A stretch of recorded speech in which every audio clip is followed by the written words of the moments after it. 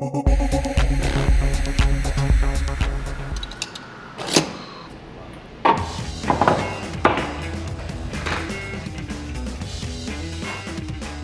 night I was watching a billiards program on TV, and let me tell you, some of those pros can shoot some amazing shots.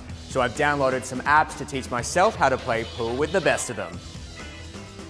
The first app I found is called Break Speed, and it measures how fast you fire the cue ball. A smooth, strong break is important for spreading those balls across the table, and if you're lucky, you might even pot one or two. All you have to do is select your table size and the position of your cue ball, then set your phone down on the railing, tap the record button, and fire away. Once you finish, tap the screen to stop the timer, and then the app will tell you how fast your break is. 18.92 miles per hour. Not bad.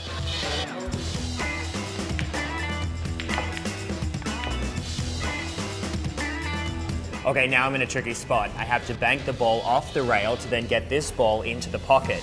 Now, it's some of the most difficult shots in the game, but thankfully my next app, Bank Shot Calculator, is here to help.